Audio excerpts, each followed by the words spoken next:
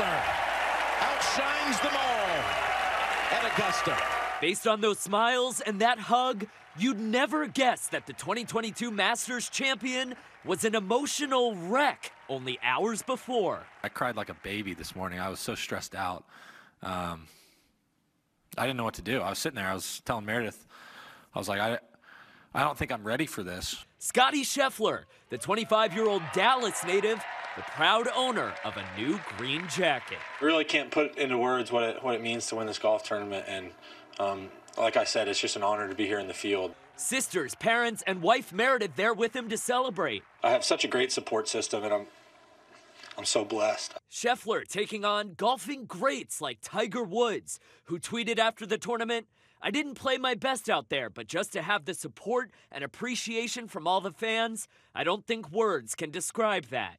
Congratulations to Scottie Scheffler on an outstanding win. Tiger also revealing that he will play the 2022 British Open at St. Andrews in July. We're excited about the prospects of the future, about training, about getting into that gym and doing some other stuff to get my legs stronger, which we haven't been able to do because it's needed more time to heal. Meanwhile, back at Augusta, Rory McIlroy putting the pressure on Scheffler on Sunday.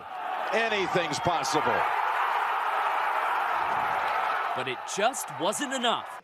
McIlroy finishing in second place at 7 under par for the tournament. Scheffler coming in at 10 under. You don't expect things to come to you in this life. You just do the best that you can, and with the hand you're dealt, and just go from there. I never really thought I was that good at golf, so I just kept practicing and kept working hard.